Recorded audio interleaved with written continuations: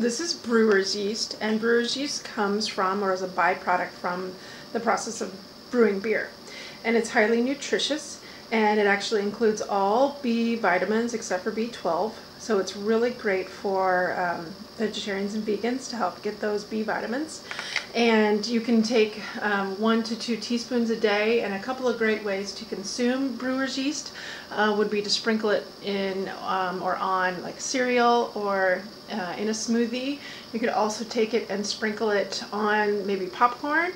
Those are just a couple ideas, but it contains iron and protein other than those B vitamins, as well as selenium, chromium, and lots of other trace minerals. And it can actually be useful for nursing mothers to help increase milk supply.